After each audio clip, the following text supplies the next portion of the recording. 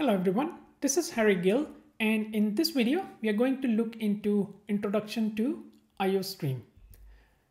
So we will look into the fundamentals. What does IOStream mean? We will also look into IOStream nomenclature.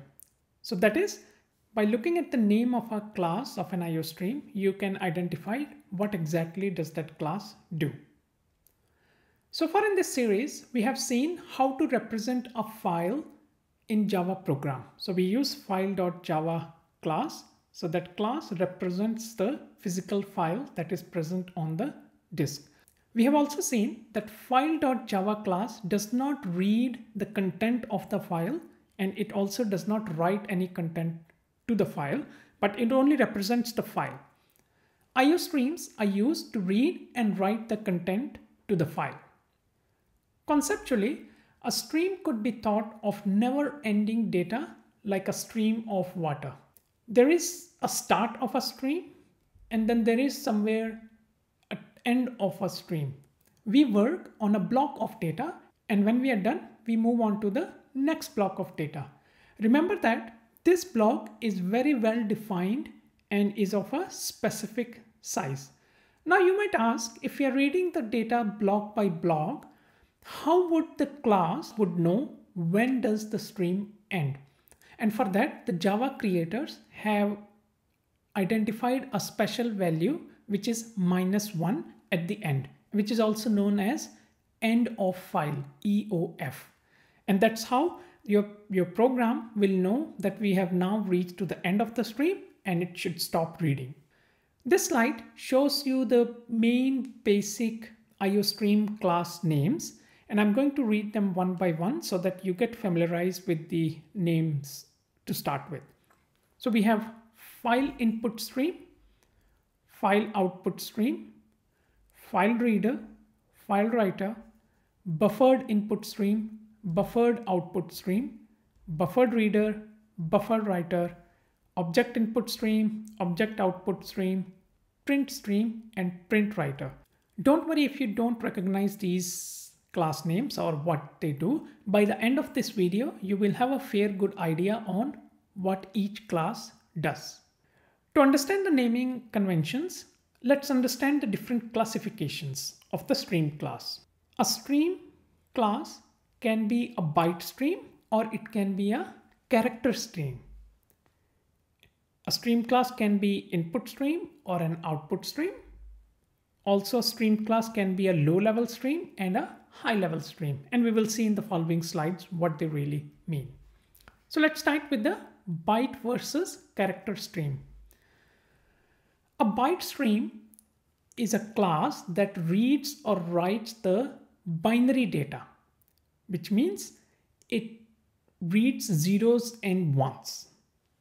The class name ends with the word stream. So that it's very important. So if a class name has a stream, then that class is a byte stream. Now character stream. A character stream reads and writes text data. You might ask, in computers, everything is a binary, everything is zeros and ones. Then what does it mean by text data? I'll actually explain you on that next slide, but hold that thought in.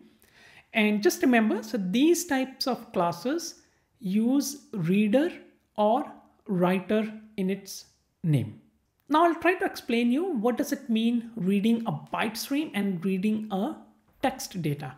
So we have already seen, so this is a stream of data. When the byte stream reads, so let's say we are reading 1 byte at a time. So we will read 8 bits. Once we're done, we move on to the next 8 bits.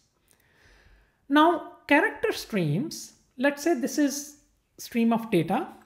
And whenever we work on the character stream, we also look into the encoding of the characters. I have already made a video on what encoding is. I will put a link in this video. If you want to go into details on the encoding, feel free to go through it.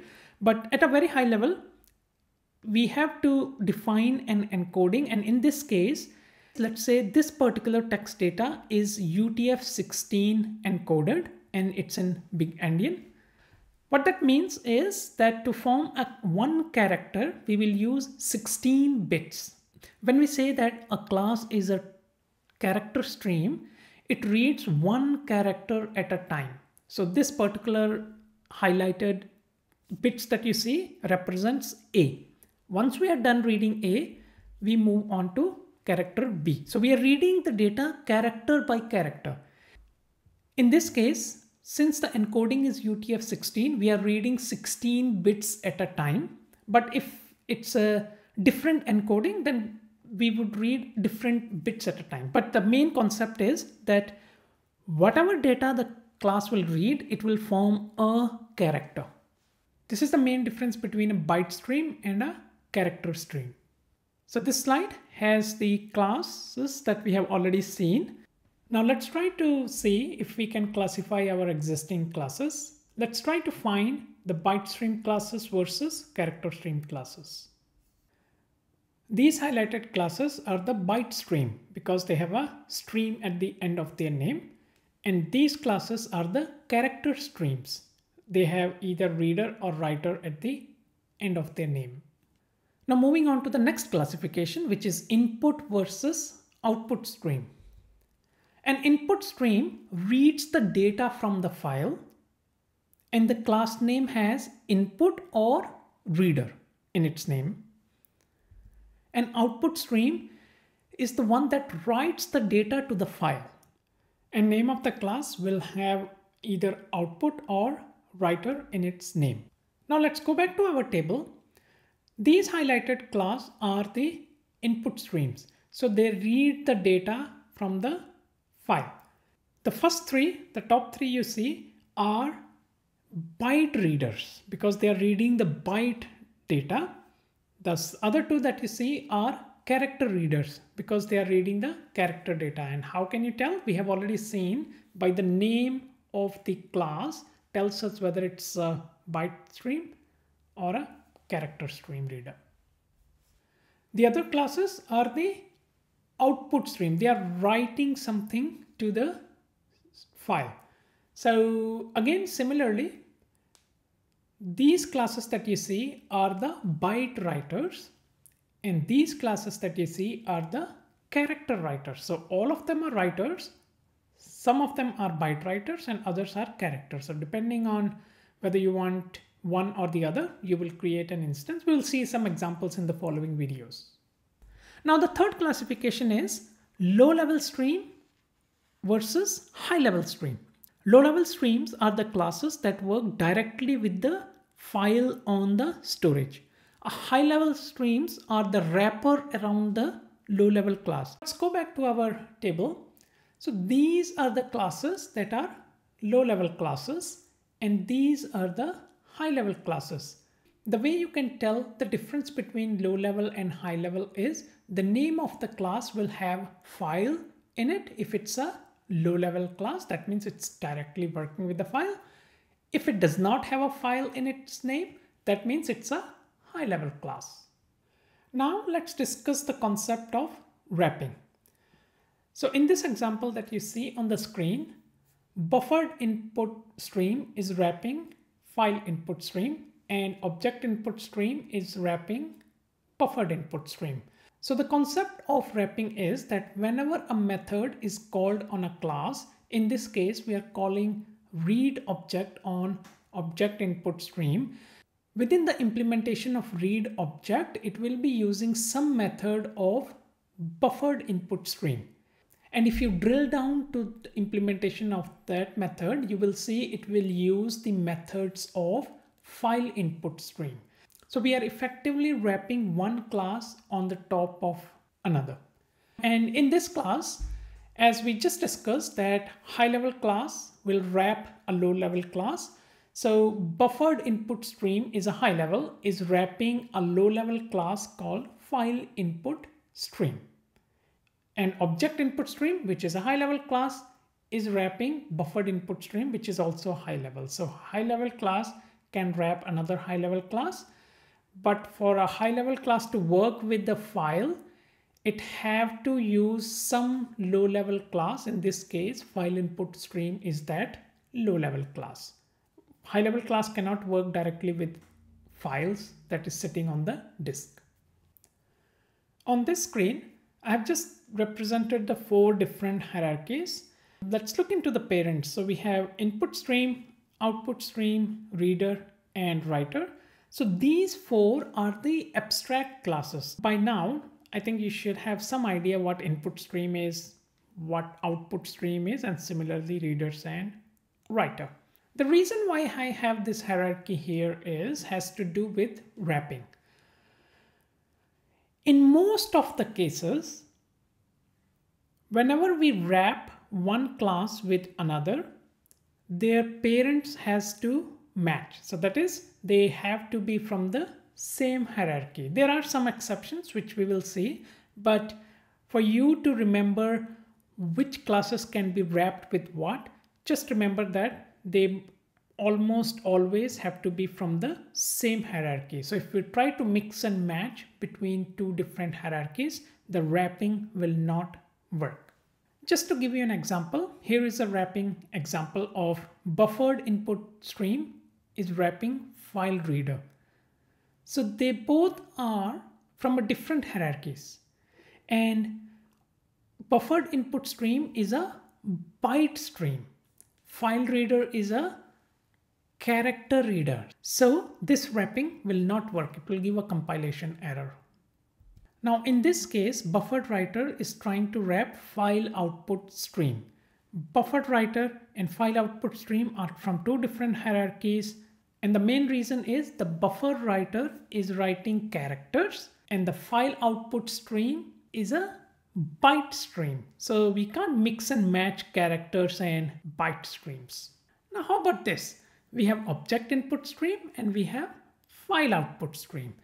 So the reason why these does not work is because we have one is input stream, the other one is output stream. So they are from different hierarchies, of course. Also, we can't mix and match inputs and outputs.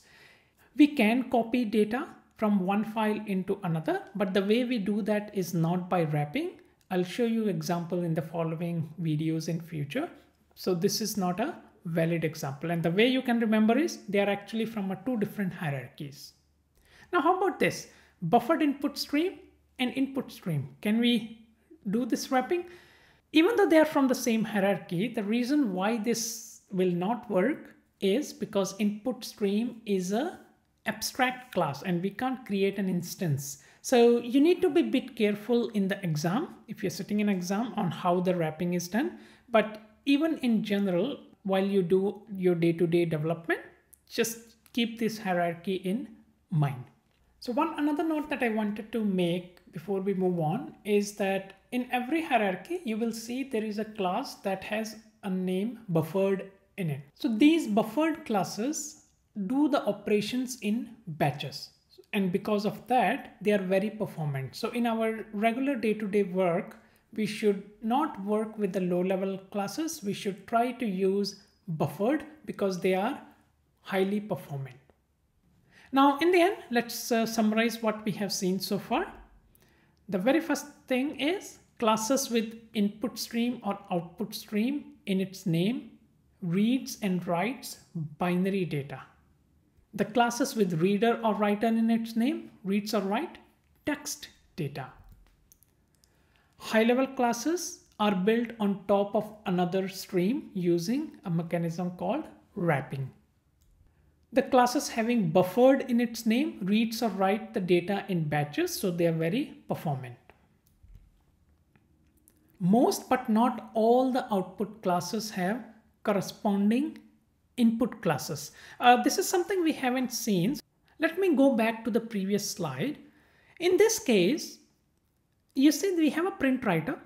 We don't have a corresponding readers class, and print stream doesn't have a corresponding class in the input stream hierarchy. So these 2 classes are kind of exception, but most of the others will always have a input and output classes. Now the final point in summary is, with few exceptions, you only wrap with the same hierarchy. So we have seen those hierarchy. The wrapping will happen only between the classes of the same hierarchy. And the exception that I'm talking about here is the print writer. So the print writer can wrap file output writer. So they both are from the two different hierarchies, but we can still wrap them. Now we reached to the end of the video. Thank you so much. I'll see you in the next one.